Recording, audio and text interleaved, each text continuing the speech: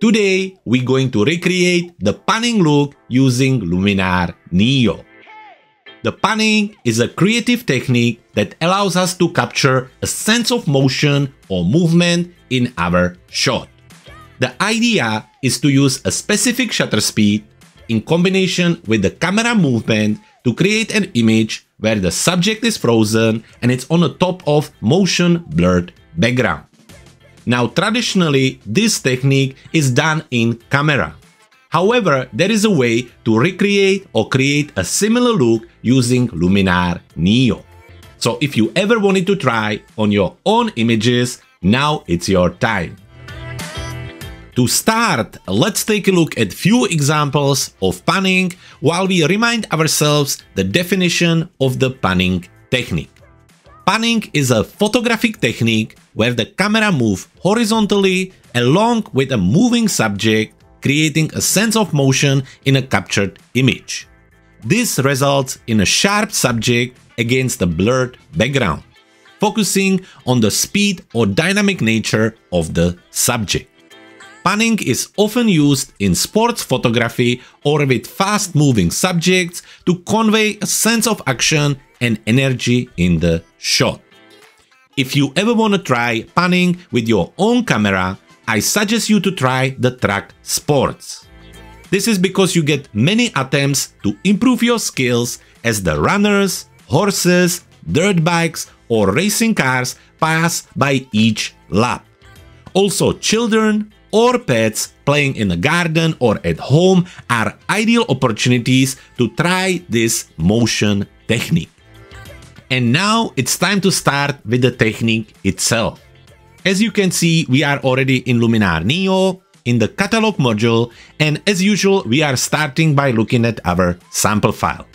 Now, here goes a reminder: if you want to follow me along on your own computer, all you need to do is to jump into the description of this video, follow the link there that will bring you to our Dropbox account, and you can download the image there.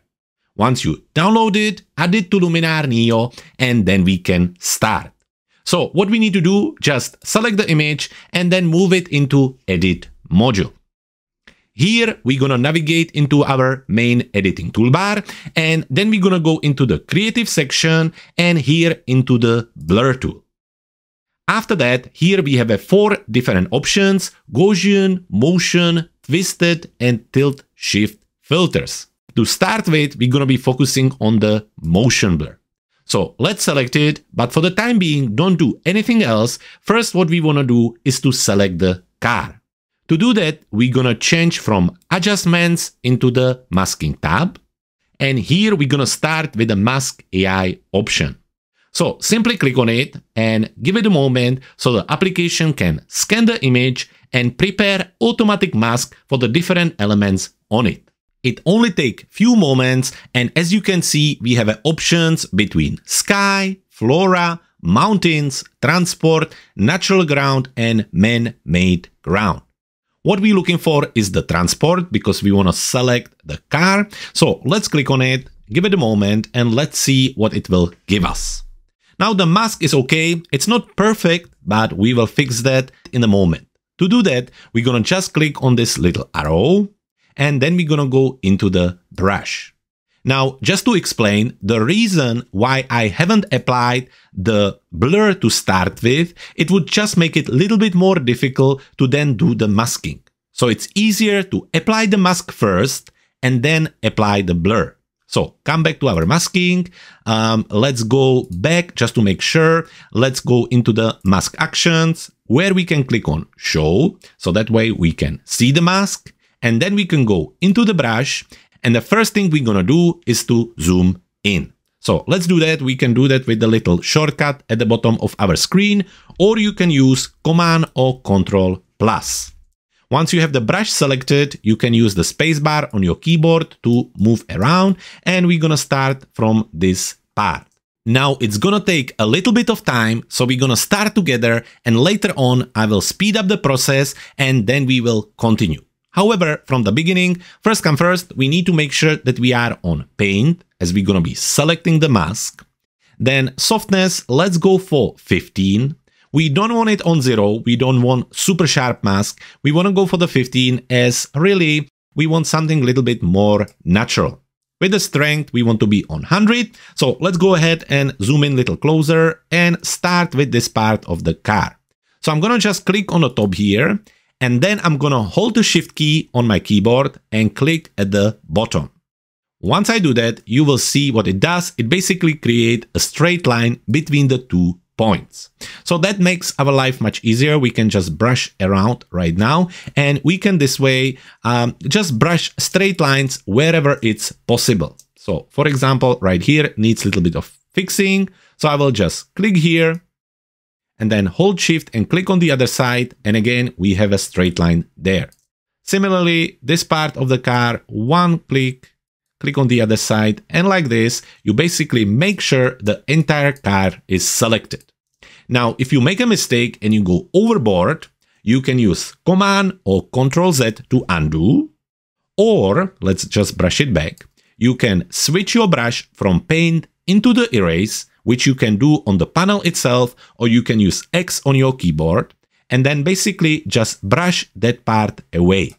So now you know how to select the car, so go ahead, use the spacebar, go around the entire car and make sure that the car is nicely selected.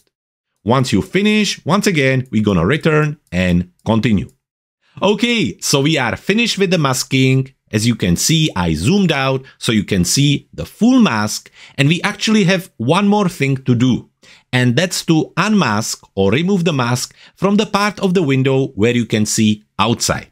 So let's zoom in one more time using the same shortcut, Command or Control plus, and the unselection or selection here doesn't have to be perfect. However, it's worth to do it to really have the effect at its best. So what we need to do first, we need to switch our brush to erase, maybe make the brush a little bit bigger or zoom in a little closer.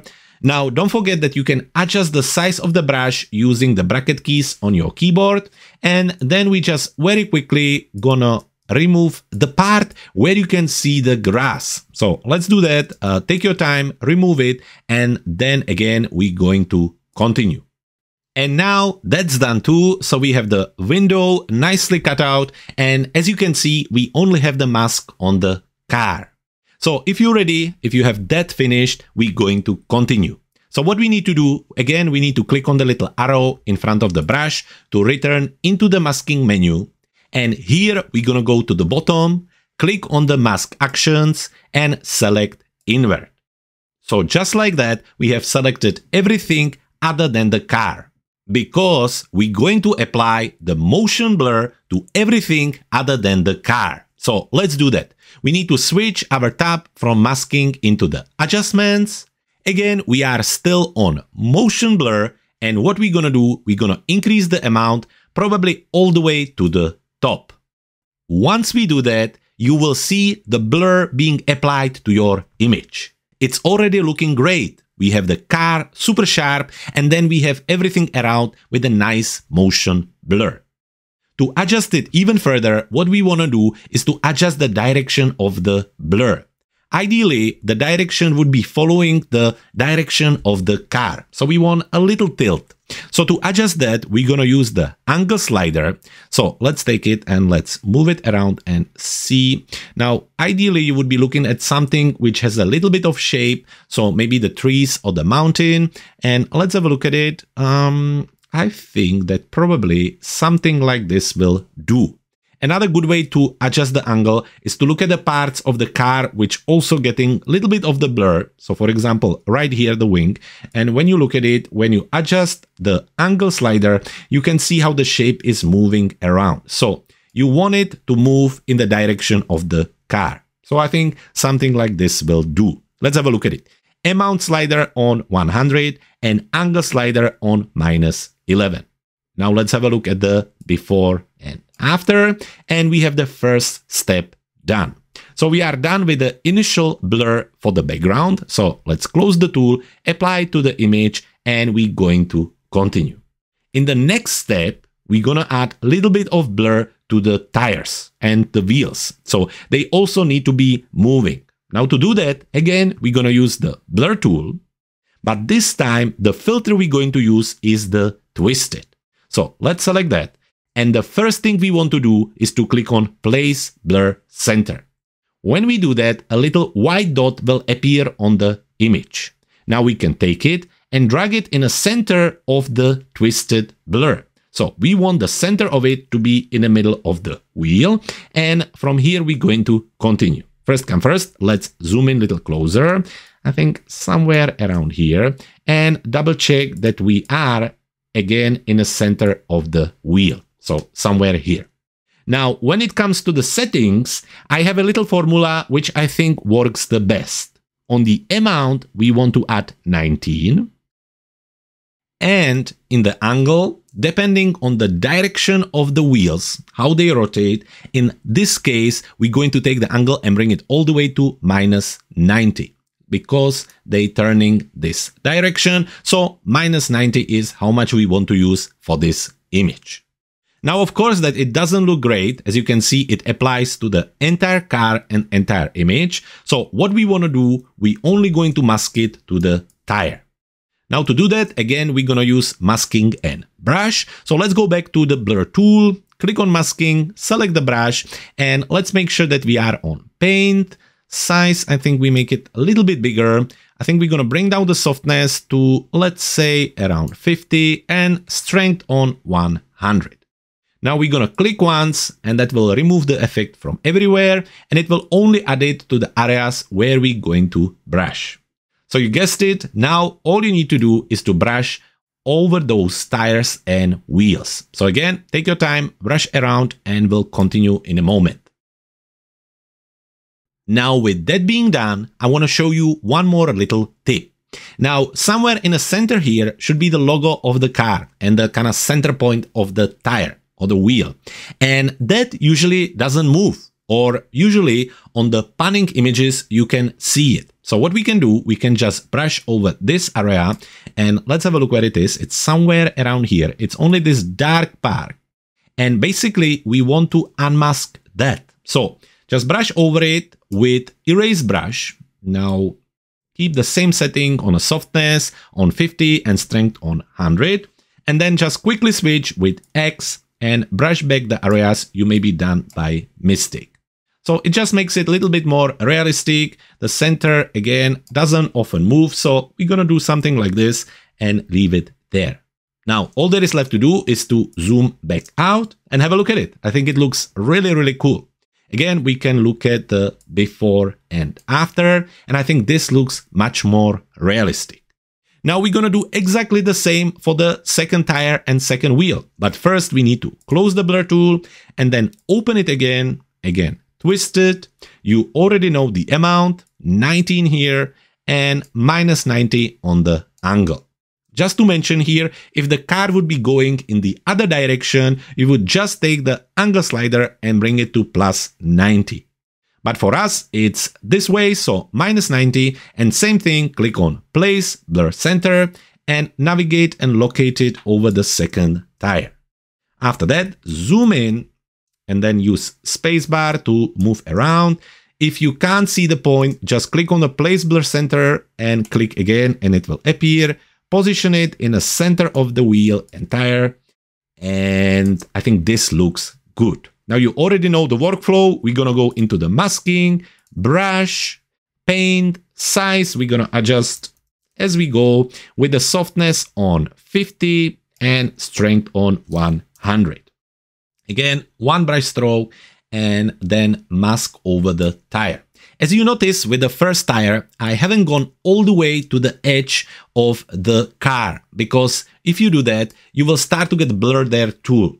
So this is why we're using the soft brush, just to make sure that we can leave a little bit of space between the tire and between the edge of the car. So let's just do this very quickly. Brush over these parts. And then just like with the first tire, we're going to switch to our erase brush, make it much smaller, and then paint over the center until you see the centerpiece. So that's right here. Switch back, fix the result,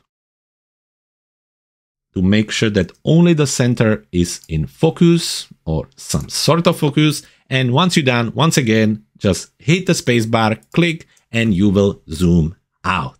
And it's looking great. I really like that. So what we need to do is to close the blur tool, and now we can have a look again at the before and after.